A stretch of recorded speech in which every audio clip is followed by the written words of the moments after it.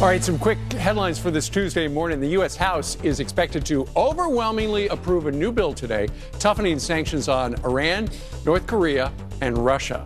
The bipartisan measure specifically aims to punish Russia for alleged interference in our 2016 election. It would also block the president's ability to roll back those sanctions without getting an okay from Congress.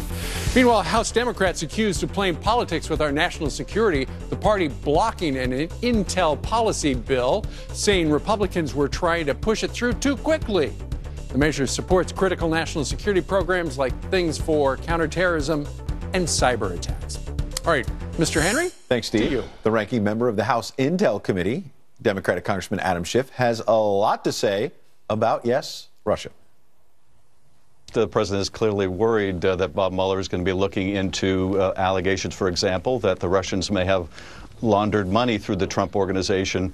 That is really something, in my opinion, he needs to look at, because what concerns me the most is anything that could be held over the president's head that could influence U.S. policy. That would be among the most powerful form of compromise. So I think it is something he needs to look at. Congressman Schiff, and we checked the numbers, he's done at least 99 national TV interviews since the president took office, many of them focused on Russia.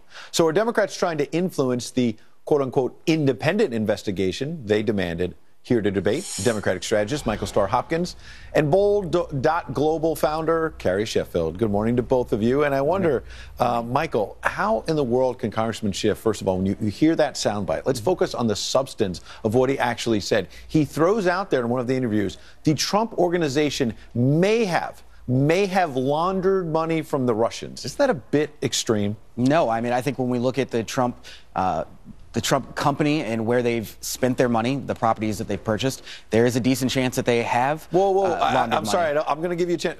There's a decent chance that they laundered money? How do you back that up?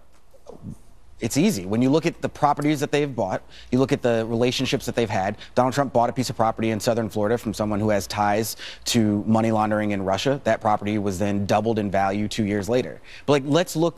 That means that the whole Trump Organization was laundering money. That's not what I said. That's not what I said. But you said there's a very chance. Good, before that you said there's a very good chance that they were involved in money laundering, and you told me about one real estate transaction.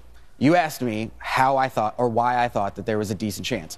I told you. But let's look at the crux of this investigation. But there's no evidence there. For the last 6 months, Donald Trump has woken up every morning and gone to bed every night tweeting about this investigation. Right. It's not Democrats who keep bringing it up. It's Democrats who respond to it. We have a president who's not only incompetent, but is inept at doing the basic functions of his job, which is being presidential. Instead, he wants to tweet about a Russian investigation. He wants to attack his own AG. He wants to fire an AG. Why don't we have Donald Trump just be president, represent all Americans? I'm sure that's what Carrie would want. All right, let's get Carrie in here, because I asked you several questions. Carrie, what do you think about Adam Schiff? Is he just trying to make a name of him, for himself off of this? I mean, 99 interviews seems like a bit extreme. You can see that runs a gambit, including some interviews, yes, in full disclosure, right here on Fox News. He's a prominent member of Congress. He's entitled to give his opinions, but 99 interviews, almost all of them about Russia. Sure. Adam Schiff basically embodies the delusion of the resistance. You just heard Michael throwing a Rachel Maddow conspiracy theory up in the air as if it was nothing. Democracy is not your plaything. Democracy is not your plaything. You cannot undermine the constitutional right to due process. You cannot undermine the constitutional electoral college, which says that Donald Trump won free and fair. That's what this is ultimately about. The one thing I will agree with Michael on is that President Trump, you have to move past the haters. The resistance is motivated by hate. That's why I'm here in Washington. There's a member of Congress who has been lying in a hospital bed because people hate him.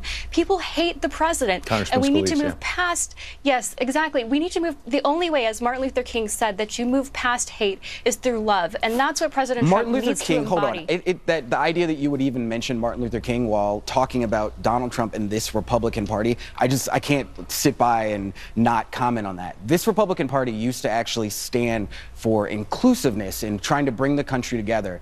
But that's not the Republican Party that we're seeing now. There are very good members of the Republican Party. Has been pushing back against Barack Obama was the one who sowed the seeds of division in this country. And the Donald only Trump way said that he wasn't born in this country. Come on. Look, I agree the birther thing, President Trump put that past him. Thank goodness. I agree it was wrong for him to do that. But the reality is now it's the Democrats who are full of hate. It is the resistance that is motivated by hate. And Michael, if you want to make some good in this country, stop your resistance from being full of hate. All right. There's no hate here.